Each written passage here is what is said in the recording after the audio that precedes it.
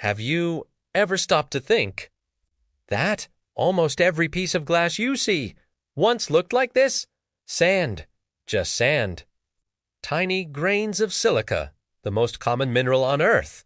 But when we heat this sand to over 1700 degrees Celsius, hotter than lava, something incredible happens.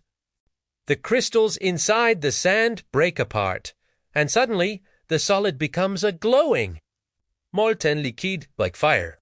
And while it's still hot and soft, we twist it, stretch it, blow it, and shape it into anything we want. Then, as it cools, it freezes in place. Not as a crystal, but as something rare in nature, an amorphous solid. That's why it's clear. That's why it doesn't shatter like rock. That's how sand becomes windows, bottles, screens, even art. So the next time you look through a window, remember you're looking through melted sand that survived the fire and came back shining. Want to see the full journey from beach to glass factory? Watch the full video on my channel.